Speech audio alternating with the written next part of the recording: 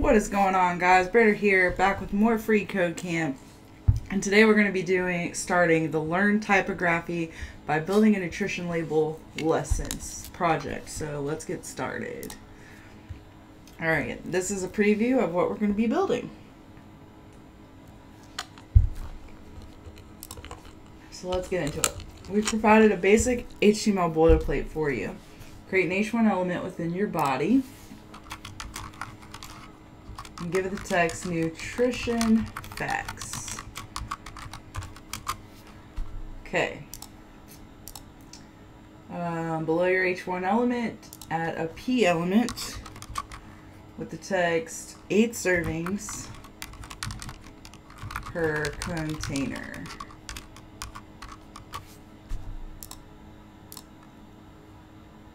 Add a second P element. Serving size 2/3 cup, and then in parentheses, I don't know if there's a space or not. I guess we'll find out. Close that. Your second P element should have the serving size 2/3. There we go. Needed that space. Okay. Within your head element, add a link element. With the rel attribute, link rel attribute set to style sheet, and the ref attribute set to styles.08, not styles.css. Let's just copy this. Copy and paste. And close. This will import the Open Sans font family with the font weight values 400, 700, 800. Also add a link element to your link your style. So link ref equals styles.css. I gotta close it. Hold on.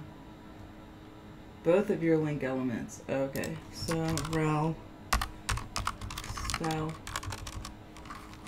sheet. Alright. Create a body selector and give it, I don't know if it needs the dot. Font family open sans with the fallback of sans serif. And I don't think we need this. There we go. Alright, the font is a bit small. Create an HTML selector. Set the font to have a size of 16 pixels. That's not right. Font size. Okay. Wrap your H1 and P elements in a div element. So div element, give that div a class of label. Close that, and it said wrap the H1 and P elements, so we're going to close it here. Alright. Borders can be used to group and prioritize content. Create a dot label selector and give it the border set to 2 pixels solid black. Alright, and now we got our border. Good use of white space can bring focus to important elements of your page and help guide your user's eyes through your text.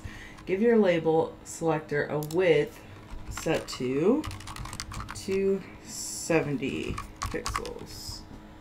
Alright, looks better.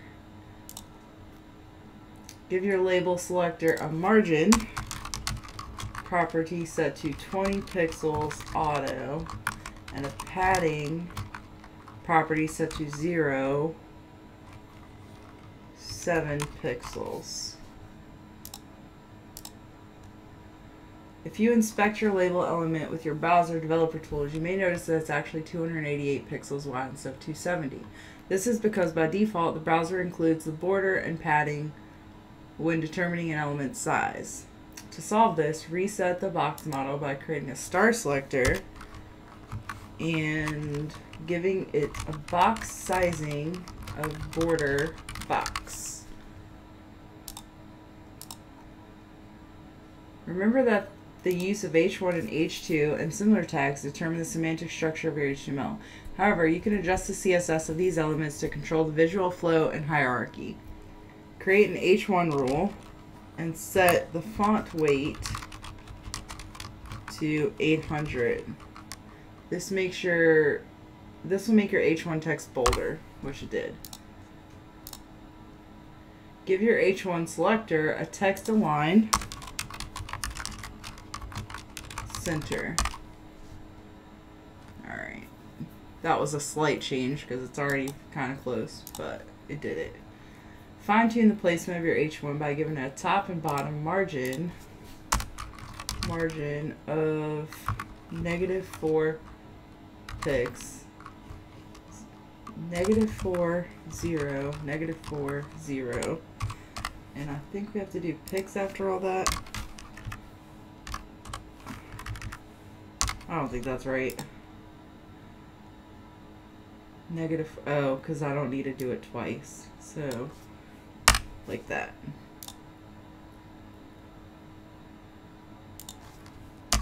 Like that. Okay.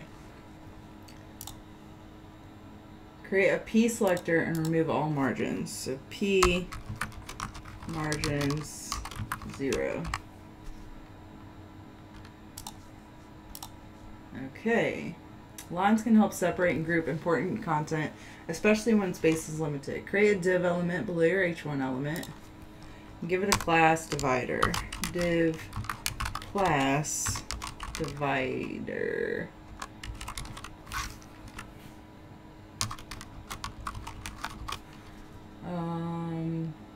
Okay.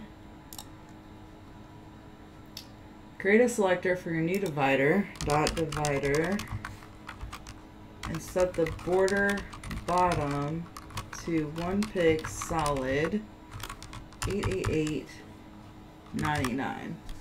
Also give it a top and bottom margin of 2 pix. Margin 2 pix. 2 pix. There should not have any left or right margin, so then that should be 0. Okay.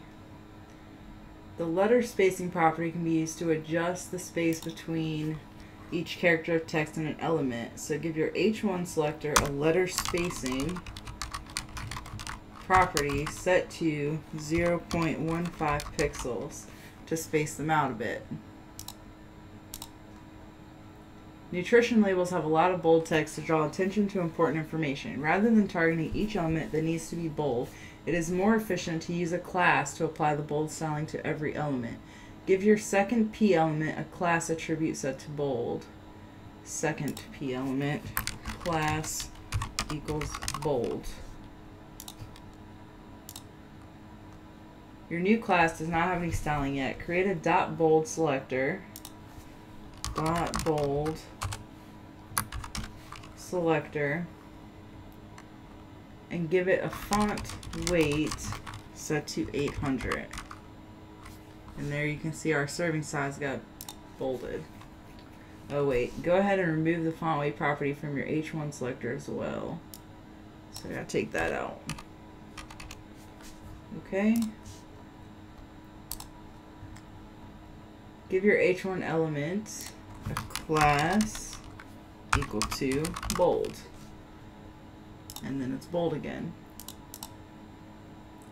Horizontal spacing between equally important elements can increase the readability of your text. Wrap the text 2/3 cup in a span element.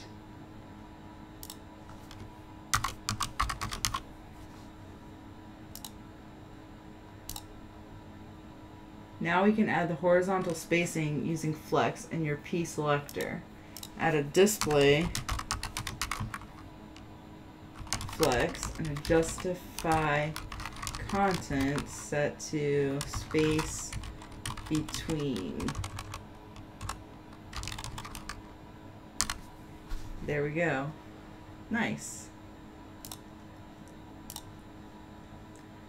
Wrap everything with the dot label element in a new header. In a new header element. So header, and then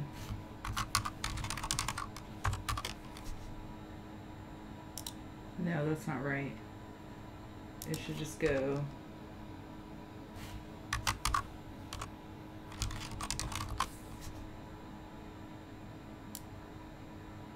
that ain't right either, because that completely transformed it.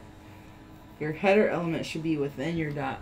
It says wrap everything within in a new header element. So where is it supposed to be? Header with the dot label selector. I would think that would be here and here, but that didn't do anything. So let's take this out. Unless it's here. That's what it is. There we go. Now update your H1 selector to be header H1 to specifically target header H1 to target your new element. Create a new div element below your header element and give it a class attribute set to divider large. Div class equals divider large.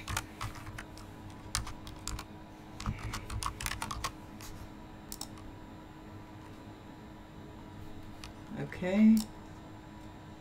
Now create a new dot large selector and give it a height property of 10 pixels, and also create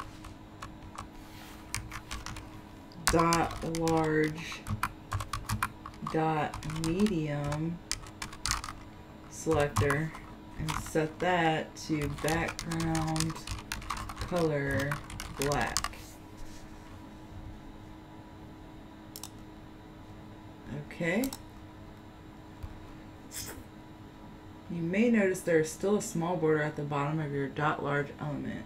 To reset this, give your large medium selector a border property border 0. Note the medium class will be utilized later. Okay. Create a new div below your large. And give it a class of calories-info.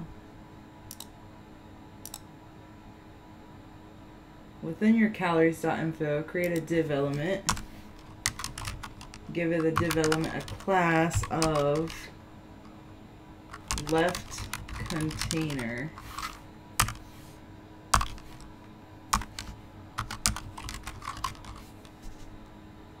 Okay, within the newly created div element, make an H2 element with the text amount per serving. Give the H2 element a class equal to bold small text.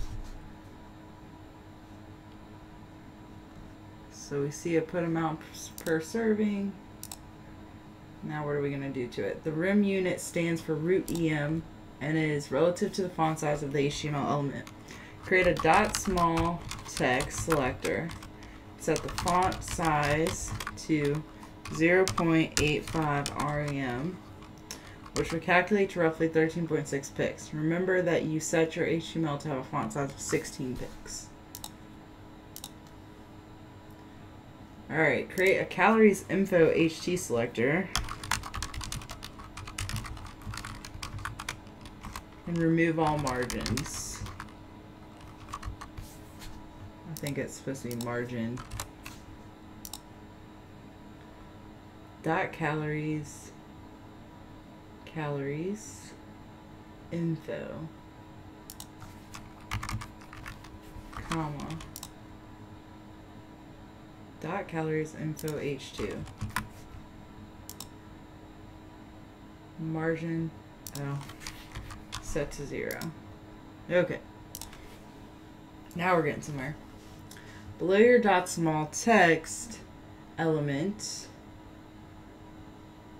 P element, small text, create a P element with the text calories. Also, below the left container element, create a new span element with the text 230. Below your left container element.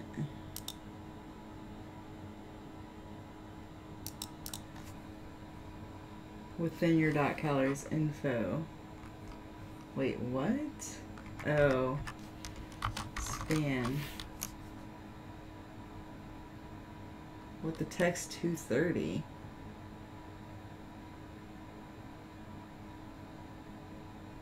Ah, I see. Span.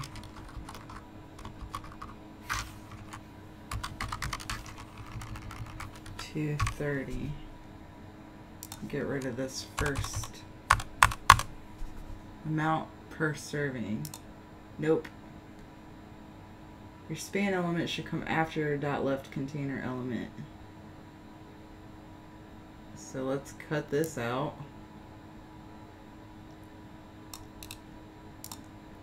Oh my gosh, come on. Cut. I don't think that's right, but maybe it is.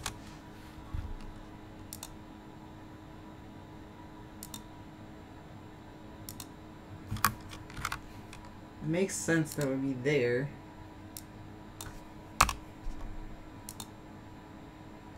Your span element should come after your dot left container. Layer small text element, create a new P element within the text with the text calories. Also, below the left container element, create a new span element with the text left container, span, still not right. Your span element should have the text 230. It does have the text 230.